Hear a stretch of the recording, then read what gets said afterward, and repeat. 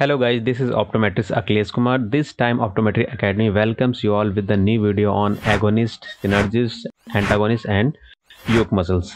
Let's get started after the short intro.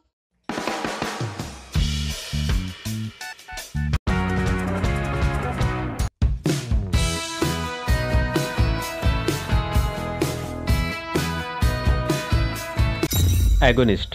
The primary muscle that moves an eye in a given direction is known as the agonist. For example, for producing abduction in right eye, the right lateral rectus muscle is agonist. Let's introduce a 3D eye model for better understanding. Here are some examples for right eye. For adduction, the agonist muscle is right medial rectus. For abduction, the agonist muscle is right lateral rectus.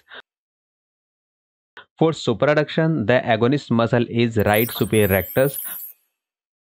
For infrareduction, the agonist muscle is right inferior rectus. For intorsion, the agonist muscle is right superior oblique. For extorsion, the agonist muscle is right inferior oblique. Let's move on synergist. The term synergist is used for muscle of the same eye that act to move the eye in the same direction. In other words, synergist muscle have common actions. For example, the superior oblique and the inferior rectus muscle both act as depressors. Therefore, they are synergists for infrareduction. These muscles are not, however, synergists for horizontal or torsional rotation, as the inferior rectus muscle is an adductor and extorter, whereas the superior oblique muscle is an abductor and intorter. Here are lists of synergist muscle for various duction movements. For suprareduction, the synergist muscles are superior rectus and inferior oblique. For infrareduction, the synergist muscles are inferior rectus and superior oblique. For adduction, synergist muscles are medial rectus, superior rectus and inferior rectus. For abduction, the synergist muscles are lateral rectus, superior oblique and inferior oblique. For extorsion, synergist muscles are inferior oblique, inferior rectus. For intorsion, synergist muscles are superior oblique and superior rectus. Let's move on antagonist.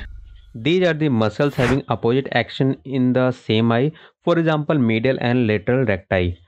Further, as we know, the superior rectus and inferior oblique from one eye act as synergistic elevator. However, in respect to torsion movements, they act as antagonists, as the superior rectus produces intorsion while the inferior oblique produces extorsion. Each extraocular muscle has two synergists and two antagonists, with exception of medial and lateral recti, which have two synergists and three antagonists. Let's move on yoke muscles. It refers to a pair of muscles, one from each eye, which contract simultaneously during version movement.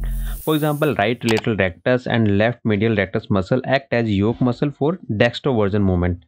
The yoke muscle pair for 6 cardinal position of gaze are listed here in the table. For dextroversion, yoke muscle pairs are right lateral rectus and left medial rectus.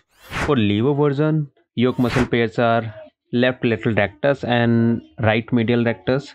For dextro elevation, yoke muscle pairs are right superior rectus and left inferior oblique. For levo elevation, yoke muscle pairs are left superior rectus and right inferior oblique. For dextro depression, yoke muscle pairs are right inferior rectus and left superior oblique.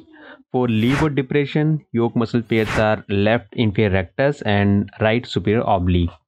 According to recent theories, a pair of muscles in one eye can be yoked with a pair in the other eye.